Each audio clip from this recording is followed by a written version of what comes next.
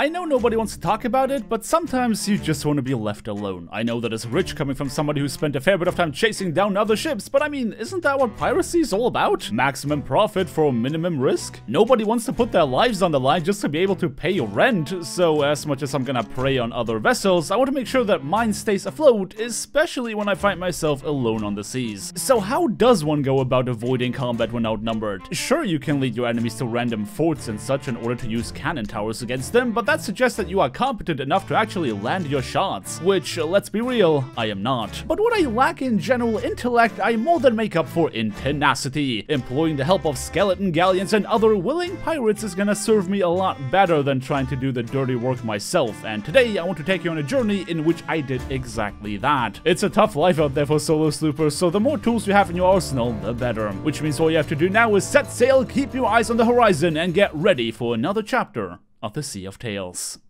Now, this particular voyage, like many others, began with a very simple goal: make some money. And it was obvious that I wasn't alone with that desire. Multiple other emissaries were sailing the seas at present, and I was sure that with all of us minding our own business, it would be no sweat. After raising the merchant emissary flag, I went to check on the Reaper table as well, and much to my dismay, yes, all these emissaries did attract the attention of a PvP crew. But I wasn't worried. Why would they target a single merchant vessel when there are gold hoarders aplenty? Especially because it seemed like the two factions already had some sort of beef. Just outside the outpost I woke up at, I found a bunch of loot floating about, including not only a Reaper Emissary flag, but also a golden key to the Vault of the Ancients? Ever the more reason to believe that they'd have no interest in a slooping merchant like myself. So I purchased a bunch of commodities, made sure to stock up on supplies, and went about my merry way on the Sea of Trades. Now, I was considering using Merfolk Lullaby's merchant route to maximize my profits, but ultimately I decided in favor of just buying what I can and then selling all of it at Morrow's Peak. The cargo run I accepted to level up my emissary flag was bound to be a failure, as a storm ruined the goods the moment I took him from Wild Henry. But more annoying than that was that it felt like the storm was chasing me. I eventually got to Ancient Spire to deliver the soaked cargo and pick up some more commodities, but it wasn't until I was done with that busy work that the storm decided to sod off. I repeated the same process at Plunder Outpost before heading for Ancient Spire, and a few sails later my level 4 emissary flag had upgraded to the maximum rank 5. By then there was also an active Fort of Fortune that undoubtedly attracted the attention of other ships on the sea, and I decided to take that opportunity to complete some more cargo runs with my now upgraded flag. But my peaceful trade route money laundering scheme was eventually interrupted when that Reaper Emissary decided that of all the emissaries on the sea and the Fort of Fortune, little old me and my sloop was the perfect target to attack. Now, my initial strategy was to keep the rowboat with the vault key and the emissary flag as a sort of offering to get them off my back, but an unfortunate little accident during my cargo run led to it getting precisely blown off my ship. Speak of unlucky. I had absolutely no intention of engaging in naval battle when I'm hopelessly outgunned, so a quick anchor turn felt like the better option versus running my face into the broadside. Of course, so long that I don't sail against the wind, a brigantine will always catch up to a sloop, and as such, these guys had no reason to give up the chase. Now, if I had nothing on board, then doing said running against the wind would be a great option, but because I had cargo that needed to be delivered to Ancient Spire, which was right in front of me, I had no choice but to try and get these guys off my tail. Boarding them was simple enough, and they were about as attentive as I expected from a crew that clearly outnumbered their prey. But as I was fighting all three of them on my own, it dawned on me that I did not think through the logistics of my anchor drop. Because of my attack led by Reaper-infused muscle memory, I anchored these dudes right in front of the very outpost that I had to sell my goods at. And with no holes to boot, there was no way for me to sink them before they came back from the Ferry of the Damned. Unfortunately, unlike my last solo slooping adventure, these guys were not yet annoyed enough to stop chasing me after a single lost fight. I suppose they realized that as long as I can't put holes in their ship, it doesn't matter how often I send them to the ferry because they will just keep coming back. I could anchor turn all I wanted, but that crew had the requisite tenacity that I would expect from somebody sailing under the flag of the Reaper, which means that I needed a bit more force or a bit more smarts in order to get rid of them. Devil's Ridge has deviously shallow waters, so I made an attempt to get them stuck on a sandbank while scouring the line. This would provide the damages I need to sink them while I go for another tussle on their deck, except this time they decided to employ the use of psychological warfare.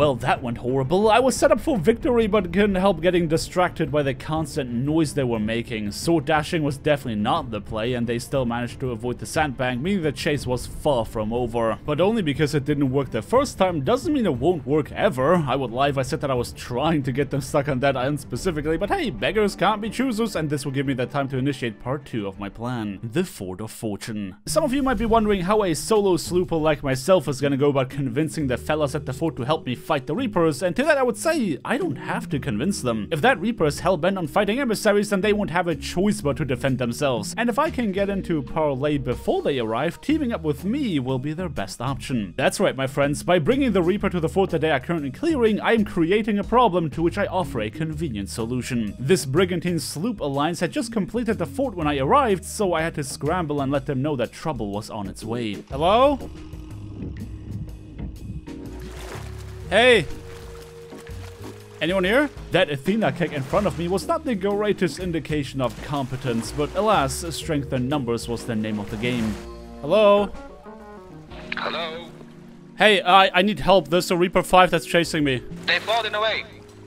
Oh, did they? They've been chasing me for half an hour. Well, it seems like taking on 3 ships at once was a bit scary, even for that tenacious Reaper brigantine. Awkward as that timing was, I could be of service to my new friends as he requested help in setting fire to a skeleton ship for a commendation. At this point, sailing the seas with pack tactics would be safer than me being on my own, so I joined the alliance and we went on our way to complete Captain Chicken's commendation, though it didn't take long for the Reaper to notice us breaking away from the fort.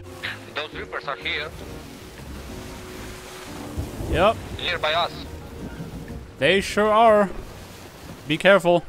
An epic battle commenced. It isn't often that I see 4 ships engaging in naval battle, and even if one of them was of the calcium variety, it was still an impressive sight to behold. The Skelly Galleon was actually the most fearsome competitor in this fight, landing the most shots on each of our vessels, and it seemed like Captain Chicken was not gonna let the Reaper stop him from setting it ablaze in order to complete his commendation. Truly inspirational. Needless to say that our friend had traded his sloop to make that happen, but hey, we still get that brigantine that will come and help us any second now, right? No, actually these cowards were already on their way to Galleon's grave to sell the fort's riches without even getting involved in that fight. Well, I had no intention of following Captain Chicken's example, so I took my ship and set sail through the damn storm that decided to come back to reunite with my alliance. This selling had already been in full effect as I was fighting my way through the weather, and luckily for me, said weather also worked in my favor because the Reaper did not feel inclined to follow me through it. Well, I suppose this went about as well as it could have. Captain Chicken sacrificed his empty ship to fend off the Reapers in order to allow us to flee, and everyone was contending with our friends selling the loot while still under the alliance. It wasn't an all-out victory, to be honest, but if surviving was the goal and running away was the means by which we tried to achieve that, I guess there's no reason to complain. But if you want to see what a proper PvP-focused alliance between Reapers looks like, what about you check out my last episode in which we achieved exactly that? It is quite the opposite from this whole running away business, so if you are interested in that, feel free to check out the card on screen right now. But until then, thank you everybody so much for watching. Don't forget to drop me a like on your way out if you enjoyed this video, subscribe if you want to see more, and definitely ring that bell icon to not miss out on my next upload. I hope you guys have a day filled with riches on the sea, and until next time,